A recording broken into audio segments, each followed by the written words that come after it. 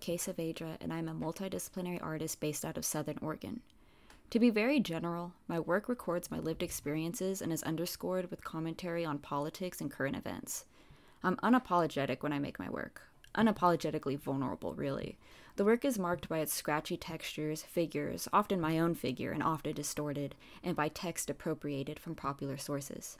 I don't censor my feelings or my identities or my political views. I'm guerrilla in my approach, making videos, paintings, collages, sculptures, and doing performances often spur of the moment and with no budget. I aim to use materials that are widely accessible and make work that is unhindered by the fine art status quo. The pieces in the show are essentially a couple pages of my journal that communicate the tension and discomfort that seem to be the defining ethos of 2020.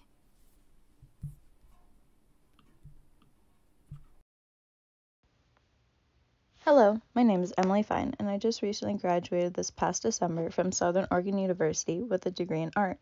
My focus is in digital photography, and my subjects tend to be of nature. I think the inspiration behind a majority of my photos is the idea of taking parts of nature that people easily overlook and highlighting them in a way that makes it seem otherworldly and unique. I look to inspire others, hoping to reignite that spark of imagination and reverence for the natural world around us. The idea of making people question the reality of the photographs with what they're already seeing in nature is something that I have been striving to bring forward in my work. I try to immerse people in the spaces I've created with my pieces. I want them to really study a photo, look at it from different angles, get up close to see the intricate details I choose to highlight, or to ponder what the subject of the photo is supposed to be and why I chose to highlight it. I hope my work reminds people why they enjoy the outdoors and the nature that surrounds them. My name is Mohammed Zamini. I am a photographer currently living in Ashland, Oregon. I use Nikon digital cameras and iPhones to take my photos. I don't typically approach photography with a conscious philosophy or intention. Sometimes I am experimental with the camera or I'm looking to set a mood, but it's the photos with minimal subjectivity that I tend to submit to gallery exhibitions. I'm reminded of something I once read that the mystic poet-philosopher Novalis wrote. He felt that the life of an artist starts out in an introspective phase, where the work produced is immersed in self-expression, before then maturing into a second stage, where the artist's vision is directed outward, and they engage in more spontaneous and sober observations of the external world. The photos I like most are those that simply compel me to look and take in what is being seen. Every photo contains information. It's the photo's resisting articulation that I find most satisfying. I'm not trying to mediate an experience for the audience. I'm not asking anyone to synthesize an interpretation or contemplate my technique or otherwise feel that there is some great idea I am hoping to represent. There is no overt symbolism or metaphor. I would say it's the stillness inherent in a single moment that mostly comes through. My name is Matthew Skelly. I recently graduated from Southern Oregon University in December of 2020.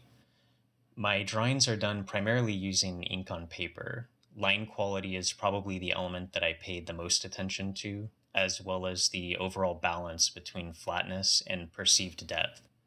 The contrast between simplicity and extreme detail is another crucial aspect to me. Within the drawings, there are small stories being told, micro-narratives that feed and grow off of one another. These stories usually translate visually into a sort of condensed movement, where the beginning, middle, and ending acts of the narrative all happen simultaneously.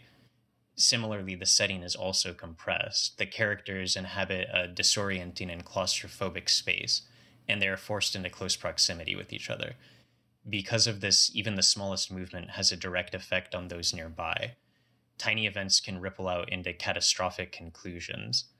Despite the chaos, though, each character has something that is important to them. Each of them has a goal, and I think that the tension between the pursuit of those goals and the oppressive environment is what's interesting to me. I'm Megan Ross, and I'm currently a senior in the BFA program at Southern Oregon University. I'm a multimedia artist, which means I work in a multitude of mediums ranging from painting, video, performance, and installation. My work tends to create or comment on a shared experience. I crave for my viewers to absorb thoughts or feelings from me and my work. I use very controlled color palettes within my paintings to direct my viewers' emotional readings in my desired direction. Juxtaposed from my typically pleasurable color palettes, my subjects revolve around unsettling imagery that touches on topics of mental turmoil or cyclical political events. My paintings are the baseline language of my body of work that is constantly cannibalizing itself into new forms. My name is Chella Flynn. I'm a junior getting my BFA at Southern Oregon University. I work in a variety of mediums, including more traditional 2D areas, as well as things like sculpture and relational aesthetics. I'm broadly interested in ideas surrounding interacting with space, and in the future, I want to use my work as a means to facilitate experiences, both individual and collective. I think that in an ideal world, art is a force of change, both like personally and individually, and in a grander scheme of like social and political dynamics. The pieces included in this show are all traditional oil paintings. For me, when I'm working in 2D, I like to use oil paint because it feels like one of the most spatial and sculptural of the 2D mediums, despite still being on just, restricted to an image plane, a 2D image plane. For me, painting is a very personal and emotional process. It's a lot like writing, but it doesn't have like the restrictions of using language, which I really appreciate. In this body of work, I responded to current events and processed my own recent experiences, which have been, like many of ours, very intense over these past few months. I think the intensity of the times we're living in is really magnified by social isolation because of COVID. We're less prepared for first-person experiences with so much of what we experience being virtual.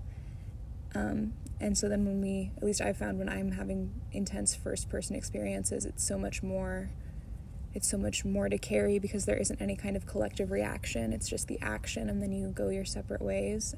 So these paintings are kind of me trying to find that collective processing.